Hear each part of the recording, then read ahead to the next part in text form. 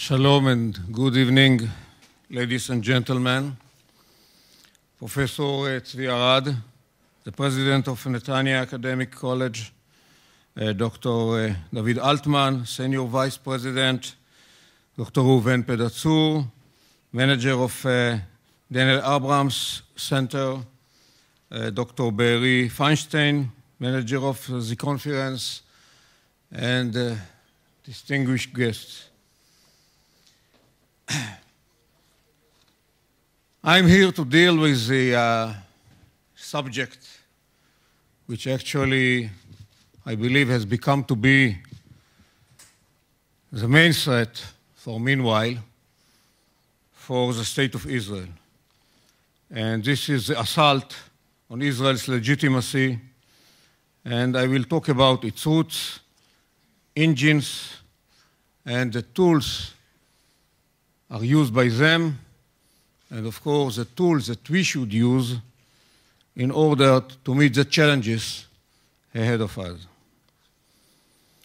The legitimacy of the State of Israel is recognized by the international community and by the Jewish people itself is a core concept underpinning Israel's security rationale and forms the basis for all other components of national security. Therefore, the attempt in recent years to delegitimize Israel is a major threat to our national security and to the security of the Jewish people. This assault on Israel's legitimacy is moving from the margins of the political discourse to its center, thanks to an unholy alliance between radical Islam, Arab nationalists, and radical and naive liberals in the Western world. This unholy alliance managed to plant its demonizing libels and misconceptions, calling Israel an apartheid state and a war criminal, and claiming that the conflict with the Palestinians is a territorial conflict which started with the so-called occupation of '67 and not an existential conflict that has to do mainly with the Palestinian refusal to accept Israel as a nation-state of the Jewish people.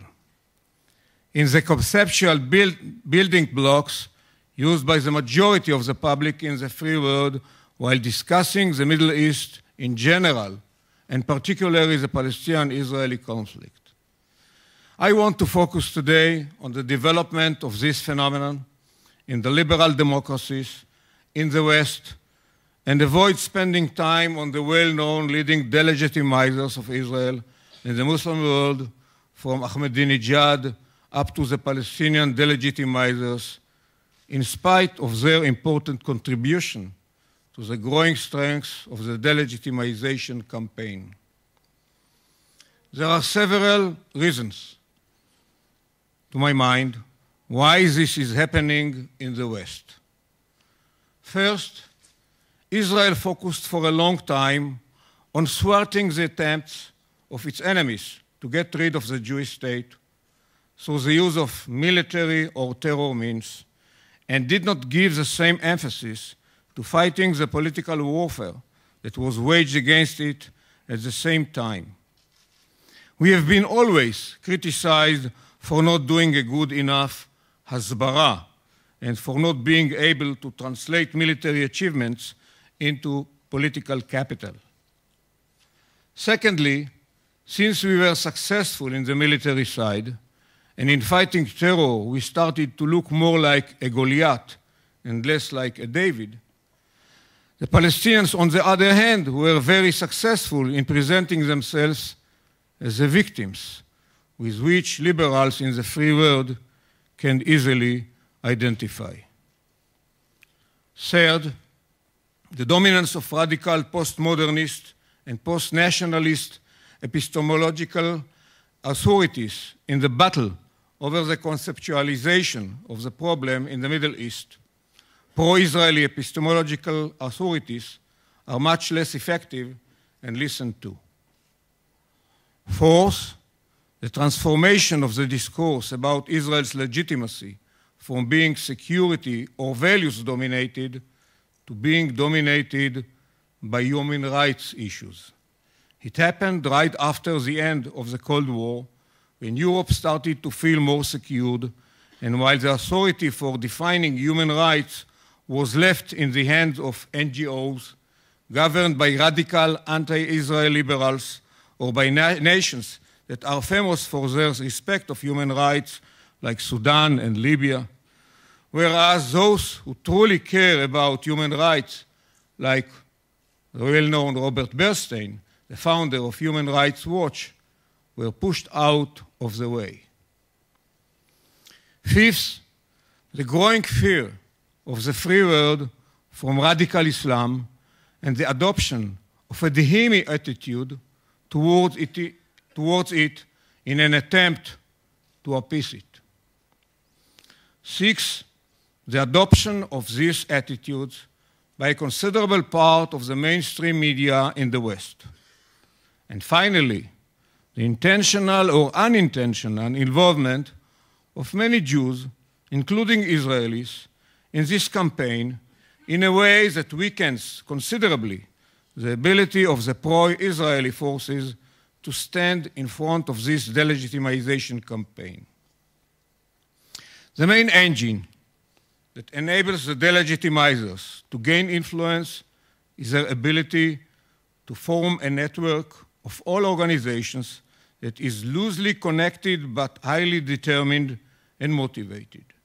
Anti-Israelism, more often described for political convenience as Palestinianism, is becoming sort of a new religion and faith. And the believers have, of course, no interest in the facts. This new faith enables its believers to overcome their feelings of guilt toward Jews and Muslims and to retain their anti-Semitic feelings in a time where anti-Semitism is not acceptable anymore. But this engine by itself would not have been sufficient had it not been met by the engine of Western conceptual failed characters like naivete, wishful thinking, self-guilt, solutionism, and Naoism in the free world of the liberal democracies and of the Jewish people themselves. I can give many examples to these conceptual failed characters which dominate actually the international political discourse, the international public discourse, in a way the Israeli political and public discourse. And this is, I believe, the main problem when we have to deal with ourselves in order to meet the challenges. In addition to these conceptual characters, failed characters, ignorance and political correctness make it easier to manipulate, deceive, and delude Western like-minded people regarding Israel's geostrategic situation as well as its challenges.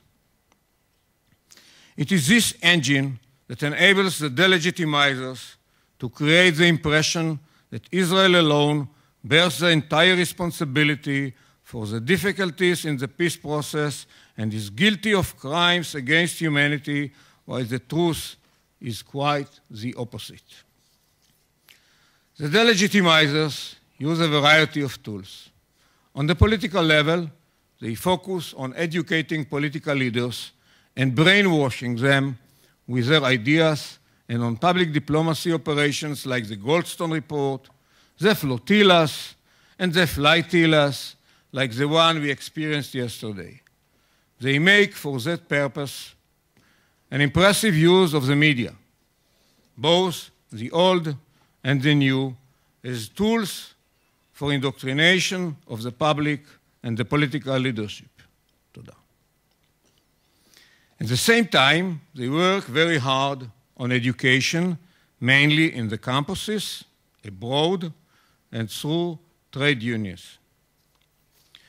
More specifically, Their tools include what has been termed the 70s, namely delegitimization, dehumanization, demonization, disinformation, double standards, defamation, and denial. With the use of these tools, they try to, first of all, isolate Israel outside the international state system as a pariah state that maintains an apartheid regime over an occupied people. Secondly, distort the international law to prevent Israel from defending its citizens against physical attack, like Goldstone Report and so forth. Thirdly, deny the historical link of the Jewish people to Eretz Israel and to its capital, Jerusalem. This is a major point in Chairman Abu Mazen's approach that emphasizes the refusal to accept Israel as a Jewish state, and by his decision to award Helen Thomas, American correspondent, for her call to the dismantlement of the Jewish state. And last and not least, advance the Palestinian agenda of unilaterally imposed statehood on Israel as a step in the staged dismantling of the country, the fascist theory. This political warfare against Israel and the West is characterized by a perversion and weaponization of international law, humanitarian ideals, and human rights. Second tool, a war by analogy, fabricating false analogies that compare Israel to the Crusaders, colonialists, Nazi Germany, and the former South African apartheid regime.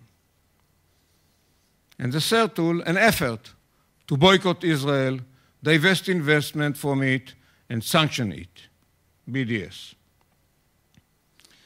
To confront this campaign, we have to unite our people behind the common denominator of preserving Israel's right to exist as a free and democratic nation state of the Jewish people that has the right to defend itself, and developing new epistemological authorities that will immune the public opinion from the impact of the false messages of the radical delegitimizers, treat and heal the discourse from those false concepts that were already planted in it, and fight against the delegitimizers in a way that will make it much more difficult for them to operate, just like we did in so many cases in recent months, including yesterday with the flotilla. This, of course, doesn't mean that we are closing our ears to criticism of our policy. We are an open and democratic society, and we are willing to have an open debate and to investigate ourselves if necessary. Unfortunately, we had such example yesterday with the wrong behavior of Lieutenant Colonel in the Jordan Valley, which should be investigated, and probably we will find what is needed to be found, and we can't justify any behavior like that, even if there were provocations by anarchists or whatever, as long as this officer was not under real threat to his life. He shouldn't behave this way. In order to be victorious in this war of delegitimization, Hasbara or public diplomacy are important, but not sufficient. There is a need, first of all, for clarity, clear understanding of the challenges ahead of us as Western like-minded people who sanctify life rather than death, who promote human and women's rights, who live in democratic societies and appreciate freedom, liberty, and tolerance, and are challenged by ideologies which promote the opposite. There is a need for clear strategy to meet these challenges. And there is a need for moral clarity that in many cases is missing. And in order to prevail in this war, which is not just the war of the State of Israel, yes, it is a clash between civilization, and we are part of the Western civilization. There are two important tools to be exercised by Western leaders: leadership and education. Leadership to show the way and to set up the objectives for the governments as well as for the Western societies. Education to avoid ignorance and overcome the conceptual failures. This is the way to prevail, and I am sure that in the end we are going to prevail. Thank you.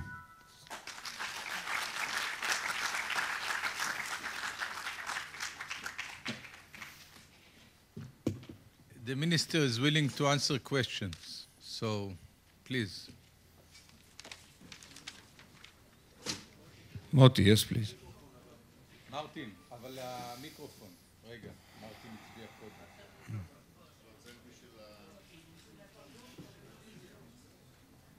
הוא לא מקשיב לי.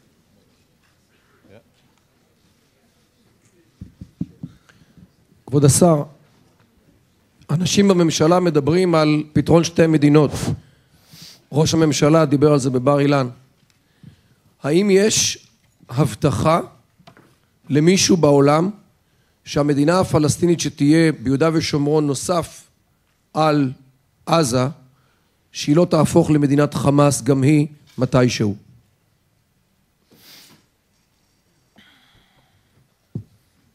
אנגלית או עברית?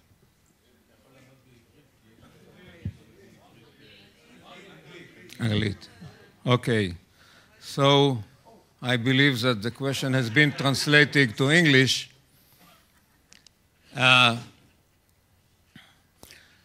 The policy of our government is very clear. And Prime Minister Netanyahu articulated it in many cases in his speeches. First of all, we don't want to govern the Palestinians. And actually, they enjoy already political independence. They have already two political entities. One in Gaza, led by Hamas, we call it Hamastan.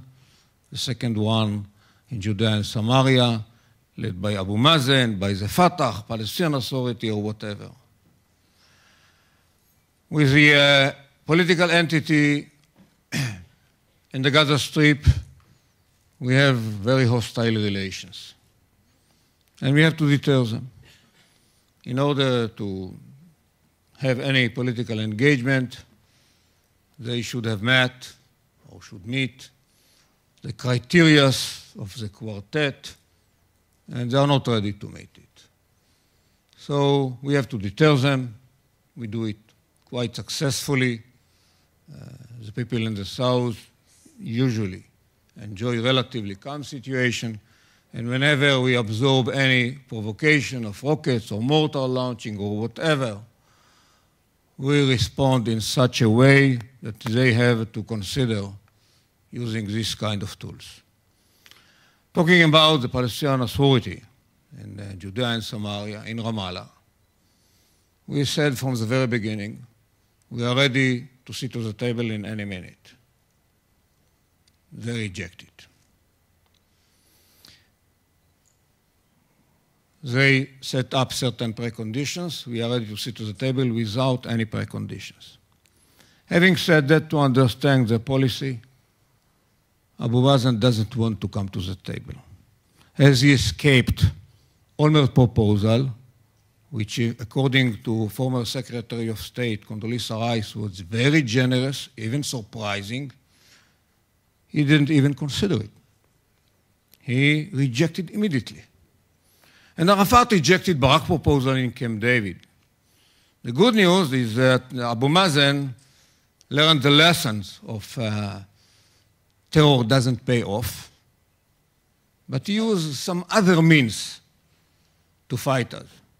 He calls it whatever, political rejectionism, מוקאוומה سياسية, popular rejectionism, مقاومة شعبية, and of course trying to delegitimize us by using all this kind of anarchist provocateurs, campaigns against us. So it doesn't want to conclude any final settlement based on the two states for two peoples formula. It doesn't want. So we say we are ready to sit at the table. We have many topics to talk about.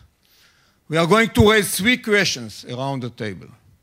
First of all, are you, Abu Mazen, in any final settlement based on agreed lines, are you ready to recognize our right to exist as a nation state of the Jewish people? Yes or no? We got a clear answer. Never. So what we are talking about? The second question is linked to the first one. Are you ready to acknowledge that any final settlement based on agreed line between the two sides is going to be considered as the end of conflict and the finality of claims? He claimed again and again. How come? What about the 5 million refugees?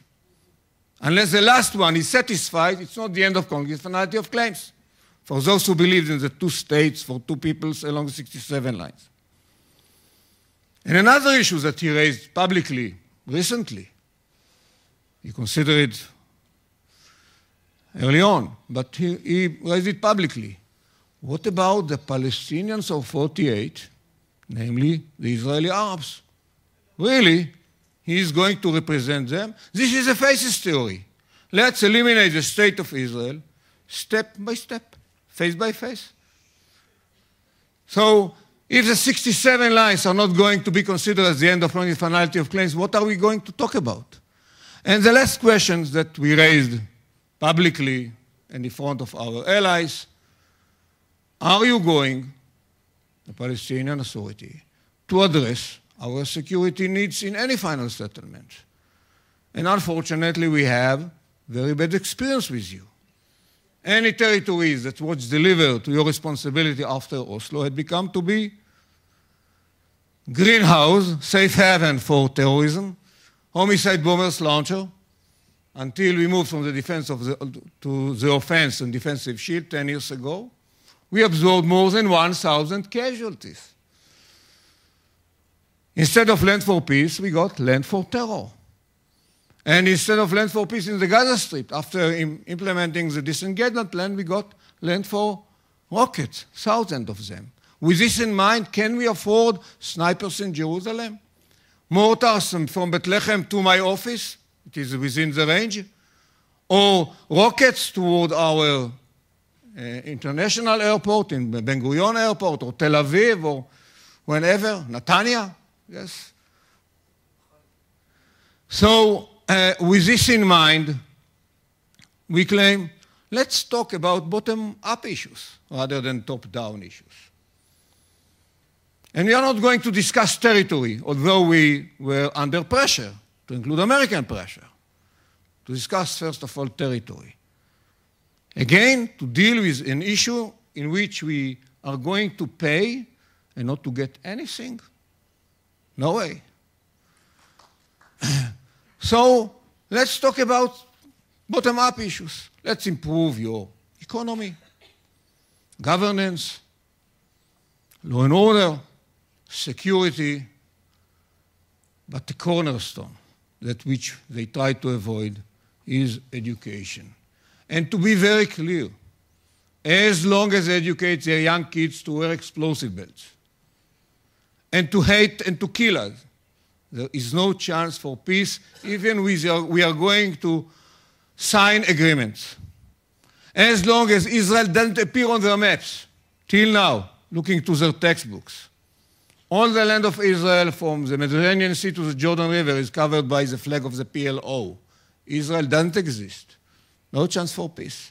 As the kids are educated, the occupation started 63 years ago, listening to Abu Mazen's speech in the General Assembly. Can we ignore it? occupation since 48, not from 67. So it's about our very existence. It's not about the boundaries of Israel or its size. No chance for peace. And, of course, he denies any linkage between the Jews and the land of Israel. He denies the existence of the Jewish people. He claims that Judaism, being a religion, it's neither peoplehood nor nationality, so why should the religion have a state? But if we go back to the topic that we discussed today, unfortunately, they succeeded in planting in many circles, in the West and in Israel, deluding, deceiving our people, and our people are ready to be deluded and to be deceived by themselves because of naivete, wishful thinking, self-guilt, solutionism, nowism, ignorance, and political correctness. This is the war that we had to fight now in order to have a better future. Listening to what you said, I find it difficult to understand why the Israeli government still validates Palestinian claims for statehood. Because I think if the difference between tactics and strategy is that tactics, you deal with how to face or contend with existing problems. Strategy, you visualize a desired reality and strive to achieve it. I think most of what we've heard here is tactical. And unless Israel rejects the validity of Palestinian statehood, there is no way to achieve legitimacy. Because once you recognize the legitimacy of Palestinian statehood, all efforts to ensure Israeli security become invalid. Because if they have a right, how can you subordinate that right to Israeli security? One word, Reuven. If you want, and I think the reason...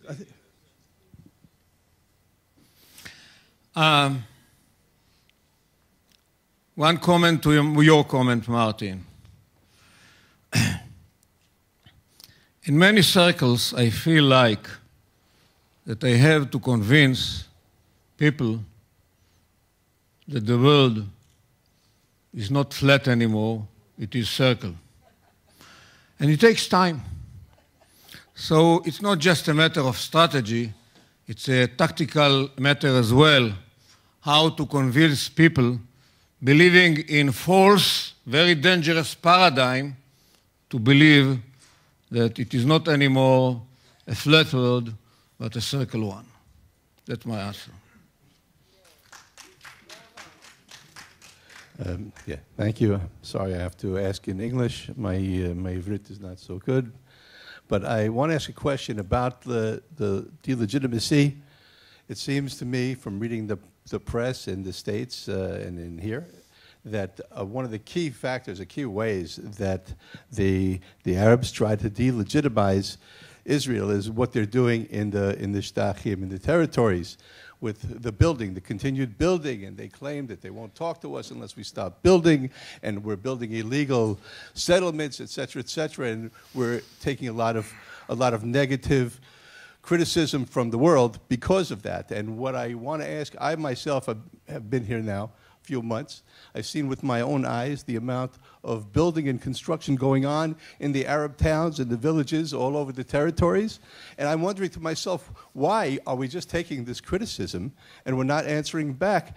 You know, why is there nothing being done to watch the level of construction in the Arab areas, and why is nothing being done to publicize the fact that they're doing illegal construction all over the place? Why is there no one tracking the funding, where they're getting the funding for the illegal construction that they're doing? These are disputed territories. We're both making claims to this, but you would think, from what you see in the press around the world, that only we are building on land that they claim is theirs. And so why are we not countering? If they want us to freeze construction, so why should we not demand that they also freeze construction? The settlements issue is the most difficult one to explain all over the globe. First of all, because of us. It has become a general wisdom that the obstacle for peace is the settlements. It has become general wisdom that Jewish settlements in Judea and Samaria are illegal. We admit this is a disputed land. It's not an occupied land. It's a disputed land. So far, according to former government's decision since 1967, Israeli government decision.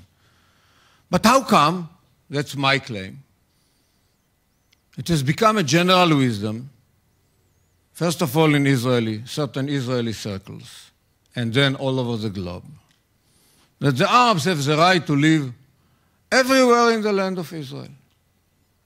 We don't deny the right to live in the Galilee as Israeli citizens, or in Haifa, or in Jaffa, or in Ramla, or in the Negev.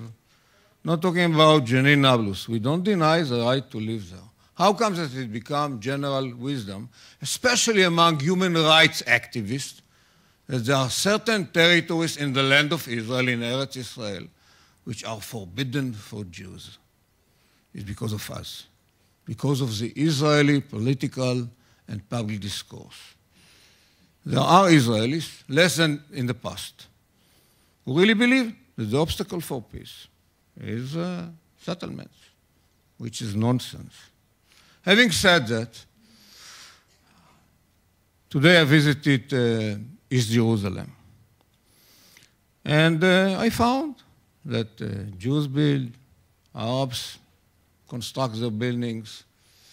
And I told the mayor of Jerusalem about foreign affairs minister from specific South American country, which raised the issue of settlements, saying, I visited Ramallah, and I learned from Salam Fayyad that the Palestinians are not able to build anywhere, neither in Ramallah nor in Jerusalem, not talking about Judea, Samaria, general speaking.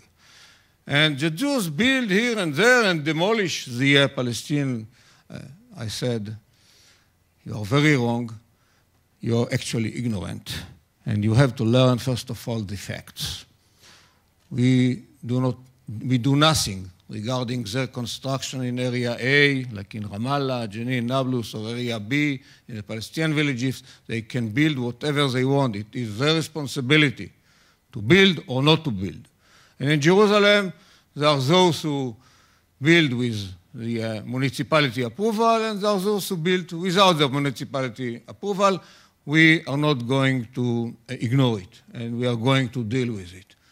And the Jews have the right to build everywhere according to the government policy. Those are the facts, and you have to learn it. Having said that, it's quite difficult. We don't dominate all the media assets all over the globe. And this is a time for each of us. And I urge you to do it, to disseminate the facts. Articles, data, directing people to our websites to look at the Jerusalem municipality regarding Arab construction, Jewish construction, and so forth. So you can fight this war against delegitimization of the State of Israel, each of you, by blogging, chatting, disseminating articles, and so forth. And I urge you to do it. Fair enough. Thank you. But we need the information. If the government can help us by providing the information. I can show you the websites in which you will find the information.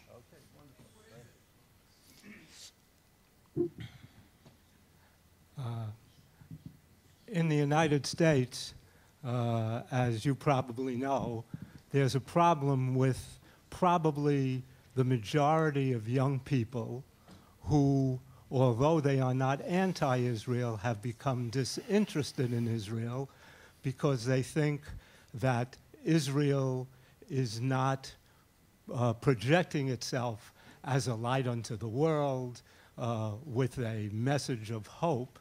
And my question to you is, how can we, I and others, approach these people who have simply dropped out. They're not anti-Israel, but they simply are not interested because they have been led to believe that Israel does not have a message of hope and a message to be a light unto the world.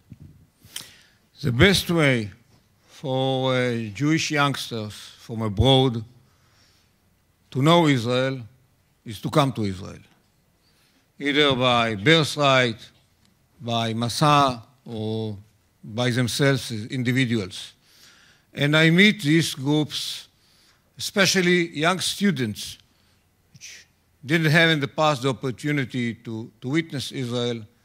They are really surprised from the vibrant country, from the flourishing country, and this is the best way, which I can recommend you, to educate the Jewish youngsters from abroad to come to Israel. And those that don't come, is there anything we can do?